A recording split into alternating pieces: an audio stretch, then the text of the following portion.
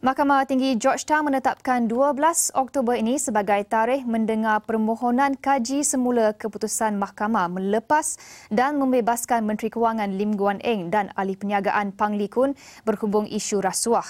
Keputusan dibuat Hakim Datuk Hadariah Said Ismail selepas Muhsin Abdul Latif lewat menyerahkan notis kegagalan Peguam J. Gunamalar untuk hadir.